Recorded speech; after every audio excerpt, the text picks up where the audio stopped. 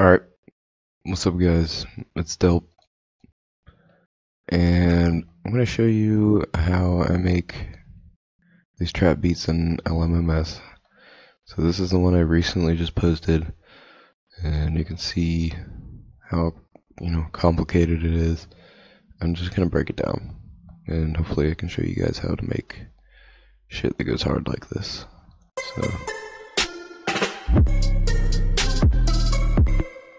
And this.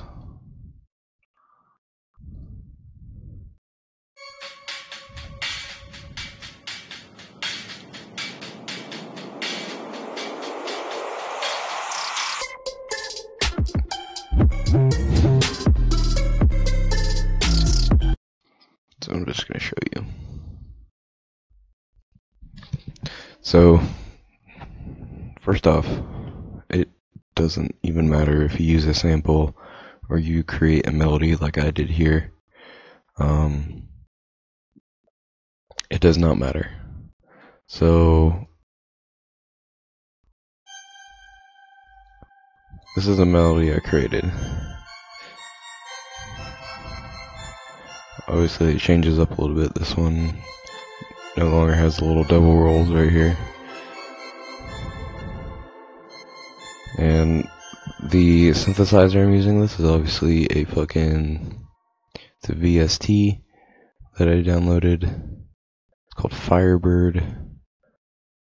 I downloaded it a while ago on sorry I don't have the fucking link to it, but this is what the synthesizer looks like.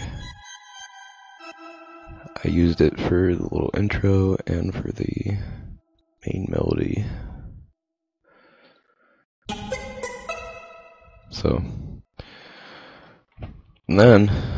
So yeah, I made the melody here.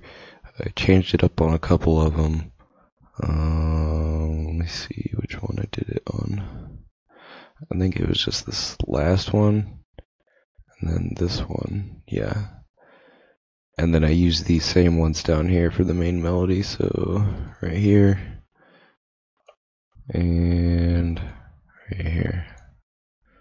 So you can hear it change up. You can hear like the little rolls and the plucks and stuff.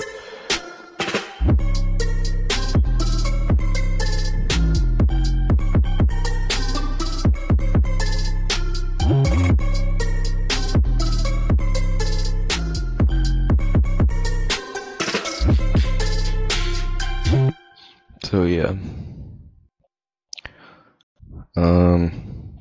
And then here I added some respace, which is in this drum kit I have. I guess I'll show you it. I have a lot of drum kits. These are all drum kits I have. My favorite one is this one because it has like the hardest sounding shit in it. It's called the Cosmic's drum kit. Cosmic is also a producer, and he makes music kind of like this, and he released a drum kit, so I was like, fuck it, I'll buy it. It was like 15 bucks, but it has some good sounds in it, like the kicks, everything punches like hard. So, but yeah, I used the respace from in here. I don't remember which one, but I added this little tune in the respace.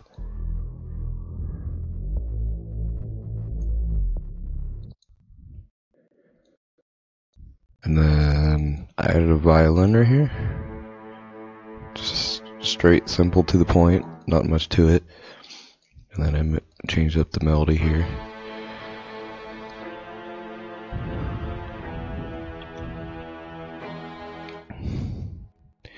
And then, oh yeah, right here for the melody, here's my here's my tag. Like right at my tag, you can hear the melody kind of like pitch shift, or like basically what I used is I used the low pass filter, and I just created this. You hear a lot of this. You hear this. Jesus Christ, I can't talk. You hear this a lot in trap music now. This little. Just listen. You can see basically what I'm doing. I just pitched it down Well, I didn't even pitch it. I just low passed it and then reset it, low pass it, reset, low pass. So, and it went back to normal right when the next bar comes in.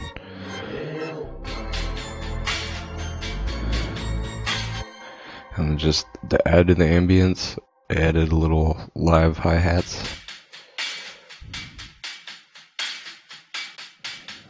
And then I added some perks on top of that. If you notice at the end here, it pans left and right. So, yeah. Alright, now we're getting to the drop. So, that was the beginning. Here's the kicker right here. So, obviously I changed up the melody to a pluck. But if you listen, you can actually hear that the volume increases while this volume decreases. So,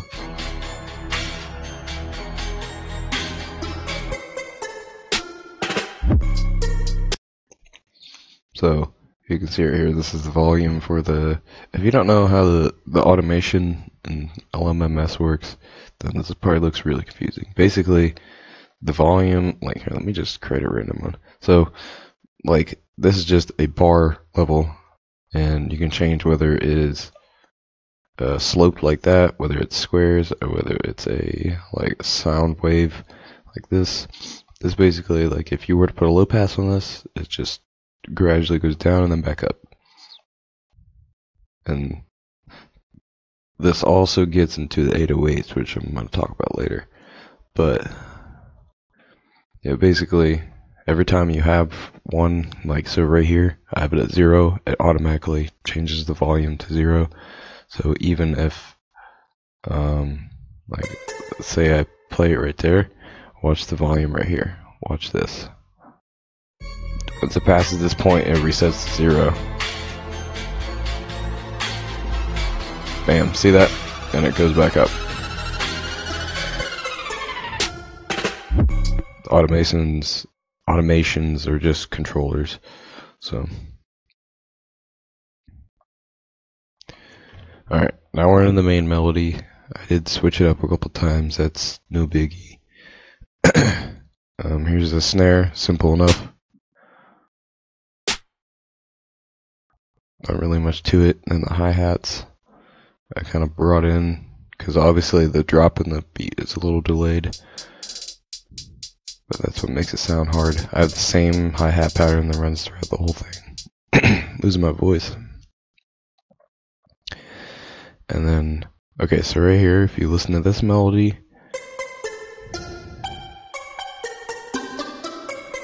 listen to the pitch of it, and then right here, I changed it up. I gave it a higher pitch, and then I also matched the violins with it. Oops. And then brought in the live hi-hats for the second bar, and then here's some hi-hats that go crazy with the panning. I think these ones are more crazy. Yeah. So as you can see, I made a V with it, and then I fucking go crazy with the panning and pitching. And I just kind of repeated that down here in multiple bars. Alright. What is this? Okay, that's just a little drum before the drop. Alright, now let me talk about the 808s and the kicks. So obviously the bass is delayed.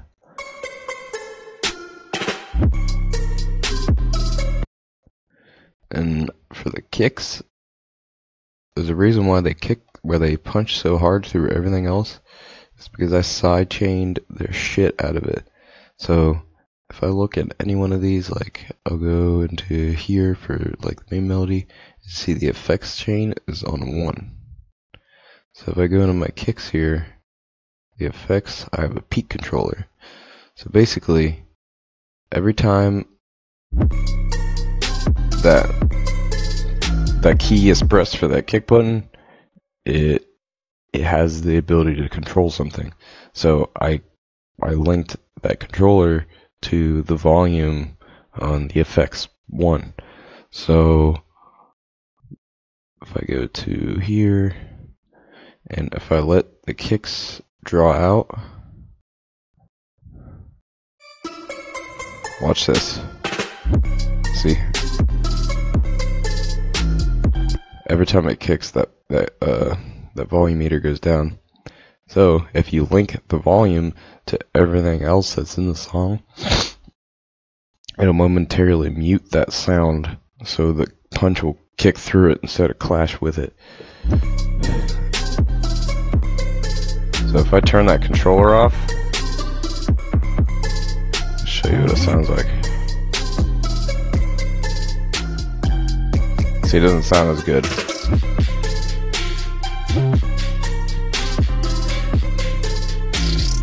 So yeah, that's how I did that. Now, with the, well, here, I'll show you some of the, like right here, here's a kick roll. The volume goes out for a hot minute after a roll, but that's fine.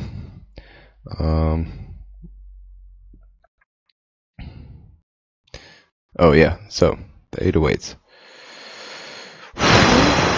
Alright, these are a trip because these are probably the hardest thing to do in LMMS, but it is possible. So I just used a regular 808 and I kind of uptoned it. I put it through a tube amp just so I can draw it out. You can hear how it sounds like muffled. So for the drop, this is how you make your drops sound insane. Alright, so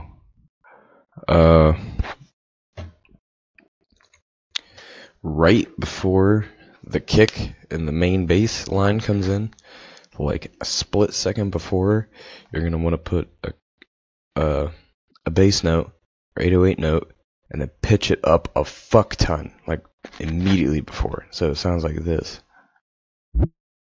Very quickly. So in order to pitch them up like that, you click the automation thing right here. You click on it, and as you can see, I pitched it up from here all the way up, about two bars away. So I pitched it up a lot. I pitched it up a 16th. No, what the fuck? Yeah, I pitched it up.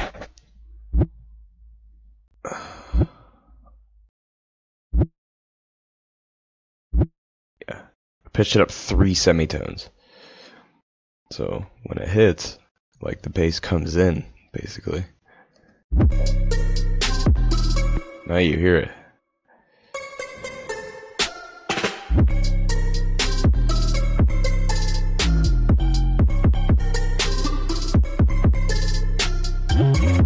Okay, now we'll get into that. Then we're gonna get into the slides. This is everybody's favorite part of this kind of music, is these damn 808 slides. So basically it works the same way. What I did with the drop. Basically just take your automation and then you bring it up a semitone. Or 2, depending on how hard you want it to sound. Or you can do not a semitone, just do like the same, within the same key. So that's basically what I did. And like the shorter-ish, like I find that like an 1/8 sounds, is that an 1/8? Yeah, so I think an 1/8 is probably the best, like right here. An 1/8 and a 16th is probably the best way to go when you're trying to slide your 808. So either have it this long, or not this long, either have it, never mind, have it this long, or you can do a triplet. But I usually have it about around this size. And then yeah, you just basically pitch it up as short as you can. Or else it's not gonna sound that hard.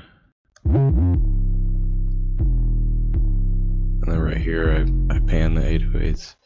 That's not really a biggie though. Let's see, there's a lot more sliding going on here.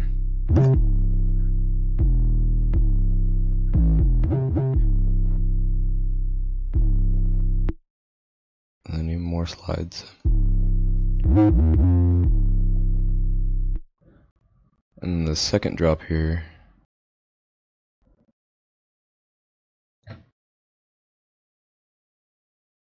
this one has 3 slides, like right at the beginning. So yeah, that's basically the whole beat.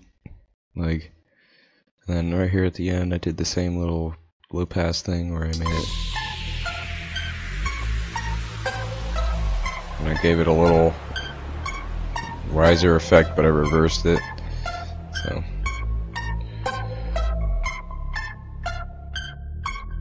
and then I had the low pass come down with the volume, so it gets a little bit more quieter than it usually would. And that's it. Besides from a lot of arrangement, there's not really much else to it. That's pretty much it. There's like these risers and fucking uprising and down settings. I can't remember what they're called, but these basically they go. See,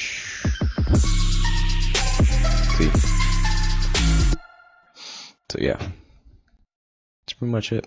Oh yeah, and the hi-hats right here, I sped them up. So instead of sounding like this, I just doubled all of them pretty much. So it makes it a little bit more crazy.